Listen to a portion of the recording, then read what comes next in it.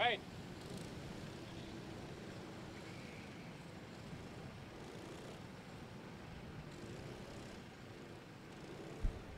Start, Ben. So the cadet Hondas line up. They're the only class that has a standing start. The drivers line up 2 by 2. We did have a problem out on the warm-up lap for one of the drivers. Have to get a number check on that. But it's Oliver Bearman in Kart 2 on the front row with Josh McLean on the outside of row 1 for Global Karting. McLean gets a great start and cuts across the front of the poleman to take the lead into turn number 1. And the side of the track there is Arvid Lindblad. That is the Ollie Rowland Motorsport driver, and I think what must have happened, Bearman, meanwhile, what must have happened there is Bearman tried to send him at the inside of Josh McLean going into turn 3, and it was not appreciated. And did he make that move stick? No, he's now in the danger zone of losing the second place to Lucas Ellingham and Daniel Ginchard. So it's a Global Karting 1, 2, 3 at the moment. It's going to be a Global Karting 1, 2, 3, 4. The black and yellow express, Mike Spencer, will be secretly quite pleased as he watches his 4 young cadet Honda drivers occupy the first 4 places. McLean, Ellingham, the number 29 of Harvey Charter is having a great start. He's up into the top 4. And the other one is Daniel Ginchard in the 54. Now, Ginchard is down in my program as a privateer, but he's got the graphics kit, so Mike. And a good opening lap. Josh McLean. Well, McLean had a up and down day yesterday. A 4th and an 18th. And 10th in the intermediate standings. Well, Oliver Bearman, and there's number 12 of Koska Erfan. So the 2 Virtus Motorsport teammates who had things all their own way yesterday. They got first and second. They pushed each other away. There's a penalty for Bearman in one race. So Koska Erfan actually has inherited the win in race number 1, and he's leading the intermediate standings ahead of Alfie Rigby in the number 38 kart, and Alfie Rigby the BRK kart, and Rigby is the green and white chassis in 8th or 9th place at the moment. And there's a battle between McLean and Ellingham. Now, are they going to play nice, or is Mike Spencer going to have to ground them for misbehaving later on? We'll see.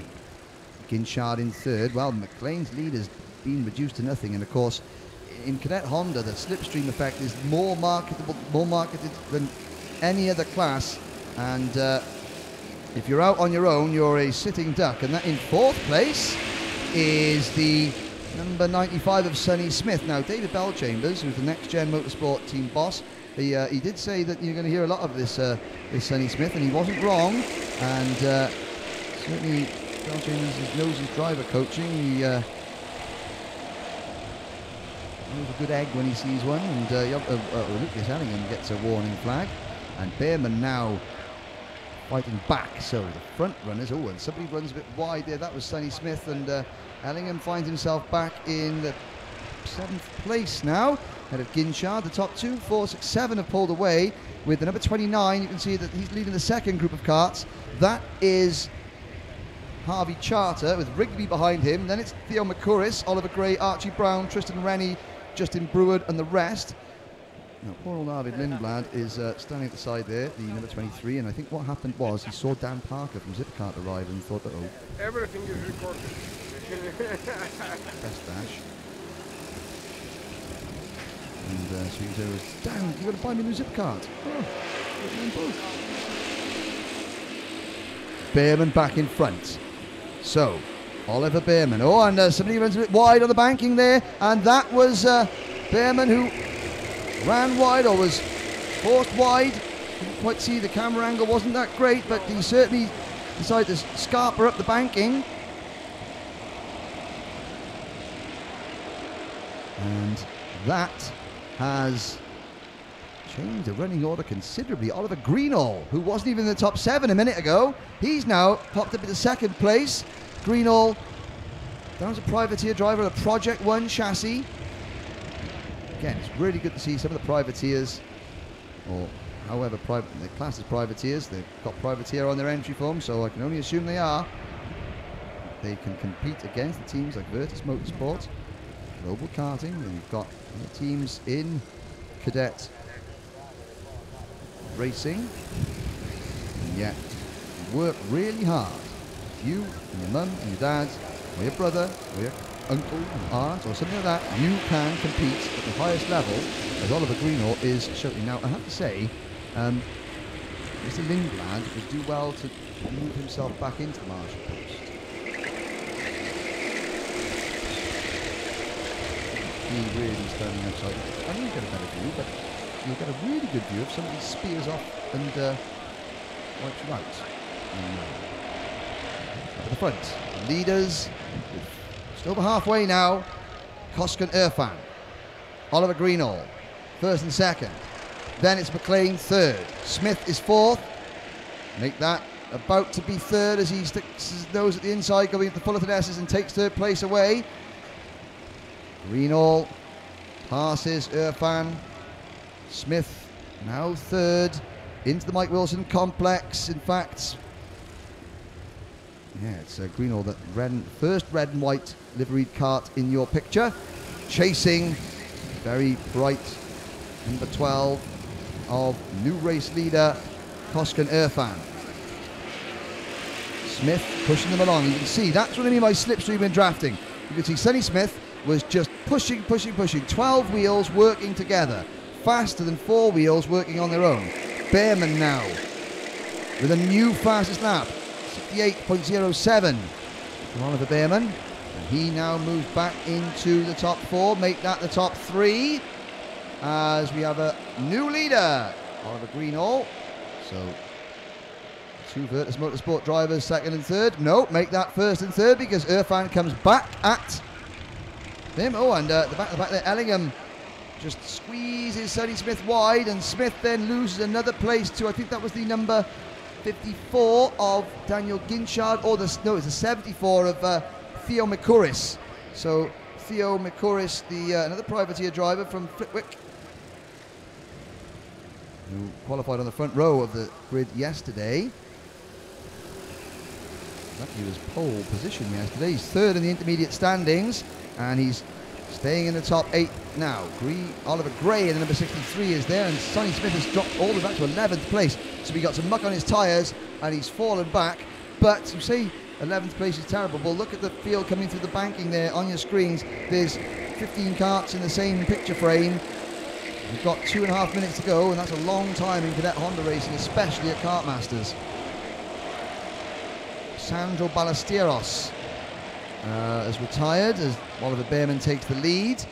So Sandro Ballesteros in the number 19 kart, the Project 1 driver from Rochdale, he is out of the race.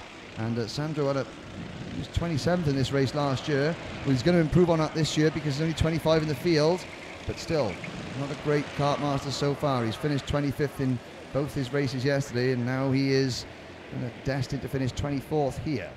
Aston Miller has also had a problem, he's down in 23rd, as has Luke Weston, and Alfie Rigby is down to 21st. So Rigby and Miller, who were in the top 7 in the point standings, are down outside the top 20 in this race. Behrman leads on lap 8. As you can see on your screens, behind the banking, the skies are darkening. There's sunshine over the circuit.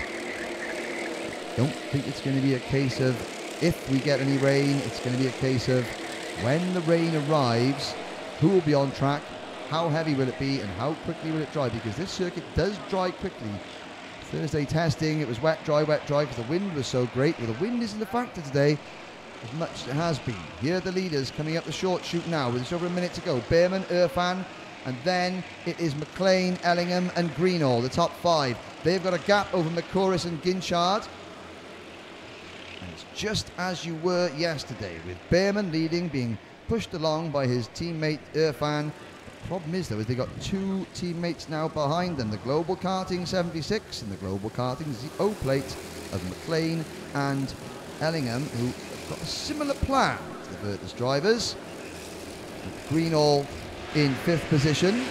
Then it is McCurris, 30 seconds to go. Next time around, they'll get their last lap board. And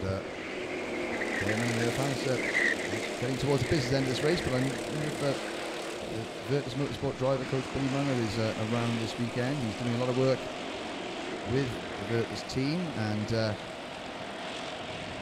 despite his injuries, he's back in the crust, probably planning his racing comeback, and especially adapted car. And if Billy's watching at home, and I'm sure everyone in the paddock still wishes you well, and is very pleased that you're back involved in racing, and can't wait to see you back in a race at the very highest level very soon. Of course, Billy Munger used to race a Cadet Honda. Not too bad, actually. Here we go, though. Well, the Virtus Motorsport drivers have been split as they start their final lap. Behrman has got some breathing space, but watch how McLean and Ellingham just eat into that clean air between Behrman and themselves as they work together. And it's already that 10 kart length lead. It was half a second at the start-finish line. It's nothing as they enter the Litchfield Bridge. And it'll be even less than nothing when they get to the bottom of this hill. Sonny Smith sets a new fastest lap, 67.85. He's back into 9th place. Here we go, and round the outside, oh my word, Koskan Irfan, he lands with high, wide and handsome, goes from 4th to 1st on the outside line, and he's still just taking his normal racing line. While Behrman's busy defending, Irfan has just taken the normal line and has swept through into the lead. The 2 global karting entries have been shuffled back to 3rd and 4th, and Behrman looking over his shoulder. I think Oliver Behrman has decided that thou shalt not pass, Mr. McLean. Ellingham in 4th, Greenall, but Koskan Irfan, well, he's one of the drivers doing double duty this weekend, and he has just taken his 2nd win of the weekend in Cadet Honda. And all this karts flying across the line, 2 and 3 wide as they finish the race.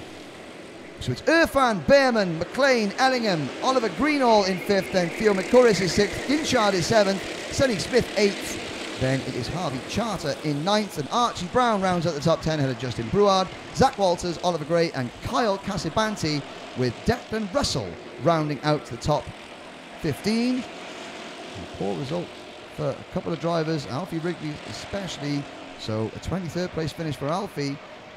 He will not still be in 2nd place in the point standings with 1 heat to go. And the track is getting cloudier. The dark clouds are heading our way. And we have got how many races? 6 races to go before lunch. Just kidding.